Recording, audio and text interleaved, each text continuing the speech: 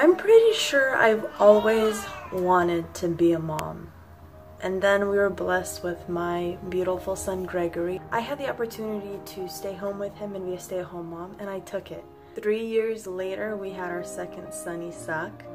And while now we have twice the love, there's also twice the work. I'm lucky that I'm able to stay home and raise my sons. Between potty training, the blowouts, and the tantrums, it is hard to stay positive as a stay-at-home mom. They have a name for it even, it's called mom burnout. So here are 3 ways that you, mama, can deal with mom burnout. Number 1. Have a hobby that has nothing to do with your kids. My hobby is this YouTube channel. Take care of yourself now so you can take care of yourself later. Number 2, listen to some of your favorite music while you work. Relaxing and enjoying the music and just zoning out and folding clothes or washing dishes, whatever I need to do. Number 3, get off social media. When I, as a stay-at-home mom, feel a lot of negativity, it's never from other people.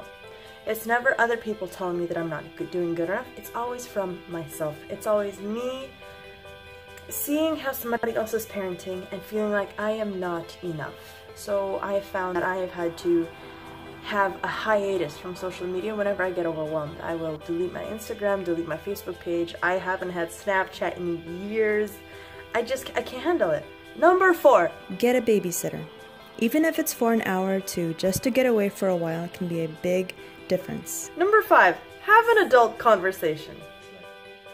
Have an adult conversation. Whether it's with your spouse or another friend, have a conversation with someone that won't end up with that person puking on you or you grounding them. It's important for your sanity. So remember, stay-at-home moms, feeling burnout is totally normal and it's okay to feel it. That doesn't make you a bad mom. Having a bad day does not make you a bad mom. And making a mistake does not make you a bad mom. And guess what? Getting irritated at your kids does not mean that you're a bad mom.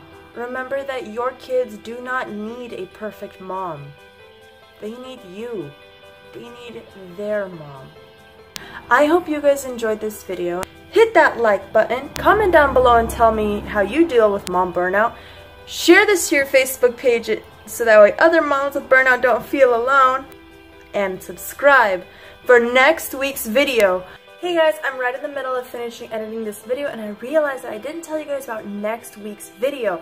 I'm so excited about this one. I'm gonna sit down and interview my husband, who is the sexy man you guys just saw earlier in this video, and we're gonna talk about how Dave Ramsey changed our marriage. My name is Ray with Positively Ray, and I hope you have a wonderful day. Bye bye. And now the bloopers. Grigori, shush. They're called filter. They are called filter. They are called. I thought that when I had my son, when I had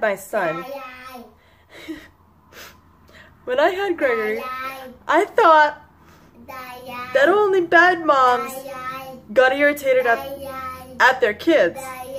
But now I realize that it's actually the sane ones who get irritated at their kids. Because if you deal with this all day and don't get irritated, you're insane!